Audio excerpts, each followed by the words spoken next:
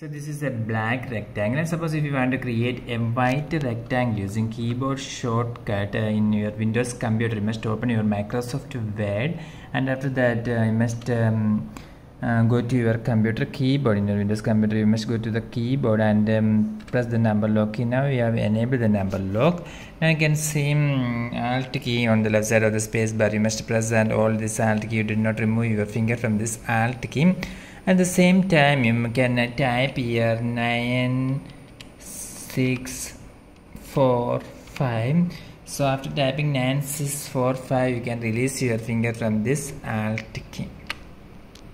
So if you do like that, then you can see that the symbol have been arrived. That is a white rectangle. So you can see that a rectangle, white rectangle symbol here created in your computer's Microsoft Word using keyboard shortcut.